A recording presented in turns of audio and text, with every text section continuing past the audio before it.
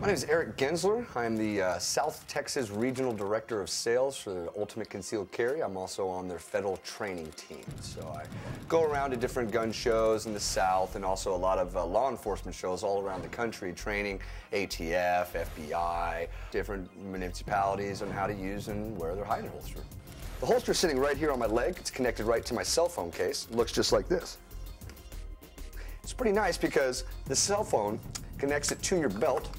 The holster hides the print of the gun. The holster tucks right in your pants, right behind your pocket, and grounds right to your belt right there. What's really nice about it is that you can wear whatever you want. You don't have to dress around your gun. That's what a lot of people hate about carrying, is that they constantly have to go to their closet and figure what shirts they can wear and what shirts they can't wear. So the fact of the matter is that you can wear what you want and you can carry what you want with one holster. There are three main draws. The first one is your basic draw. The basic draw looks like this. You will take your right thumb, your shooting hand. For left-handed, it'll be your left thumb. For right-handed, it'll be your right thumb. You'll want to pull out your pants right on your button line, right on your zipper line. This is what we call making space, to make space for the handle of the gun. It will depend on how thick the handle is. The thinner the gun, the less space, obviously. The wider the gun, the more space. So with your right hand, right thumb, you're going to pull out your pants. Left hand, you're going to grab the cell phone. That's your anchor to your gun. That is your lifeline. So with your left hand, you're going to take the cell phone into your left hand, pull up, pull the part down. Now you can access the handle of the weapon. The second draw is called the pocket draw. This is a little more advanced, so don't be discouraged if you don't get this one right off the bat. The pocket draw looks like this. With your hand in your pocket, you can feel where the bottom of the gun is. So my hand's going to go in my pocket. The bottom of the barrel is right there. I know that.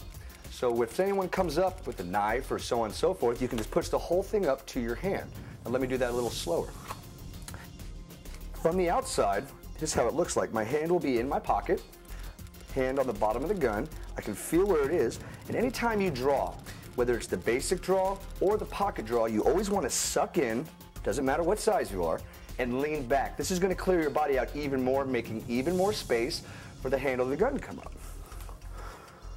So, hand in the pocket, there's the bottom of the gun. I'm sucking in, I'm leaning back and pushing the whole thing up to my right hand. A lot of guys always ask me, hey, how do you sit down in the holster? And it's very easy. You just sit down. The holster is going to fold on your leg, lying on your leg and not sticking in your belly or your back or anything like that, as other holsters might do. Take your right thumb, shooting thumb, pull out your pants here, grab the holster, and pull it all the way up to you. It's a little easier if you pull the holster towards this way, towards your right pocket, as opposed to going straight up. If you go straight up, you're going to notice the handle's going to hit your belt and hit your belly a little bit. So I'll do it once more slowly.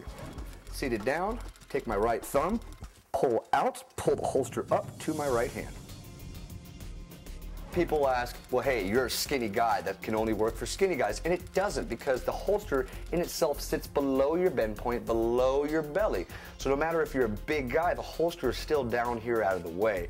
The main thing you always got to think is no matter what size you are, biggest guy in the room, mid-sized guy, small guy, always lean back and suck in on your draw. That's going to clear your body out of the way. Now, if you're a really big guy, obviously you're going to have to go under your belly and not right here, but it's the same draw for everyone. It's just the amount of time you want to dedicate to practicing it.